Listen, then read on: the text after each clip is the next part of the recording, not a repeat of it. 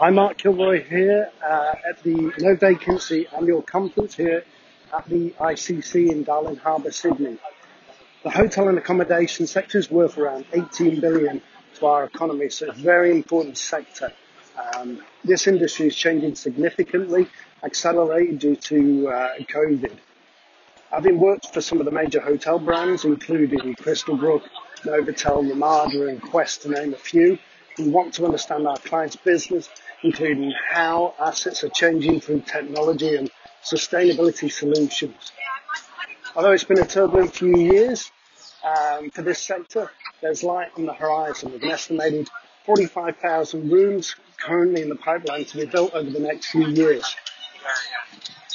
Managing assets and depreciation is an important part to helping this sector through the cash flow benefit through depreciation. Managing depreciation is a live document and it's the most effective method to get deductions for your business. But it's simple. As the assets are replaced, they're written off, and as the assets are installed, then you're adding to the depreciation schedule. Engaging a qualified chartered quantity surveyor who specialises in tax depreciation will ensure maximum deductions while meeting the ATO strict compliance guidelines. I do thank you for listening and stay tuned.